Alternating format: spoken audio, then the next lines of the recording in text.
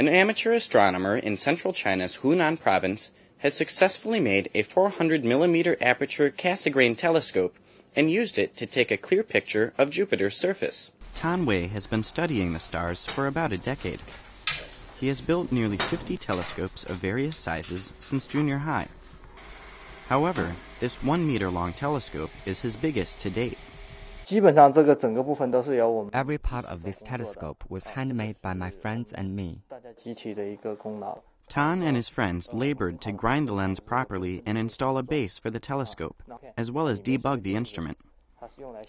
The scope cost about 20,000 yuan, or $3,305 to build, much less than the 120,000 yuan that it would cost to purchase one from a manufacturer.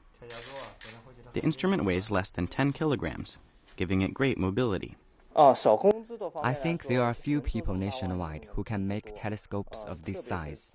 As far as I know, no other handmade one is bigger than ours.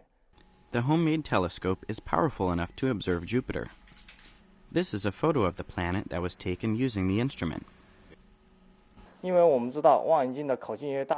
are very proud of the telescope. The larger the telescope's aperture is, the higher precision is required during the construction process. It was very difficult for us to achieve that.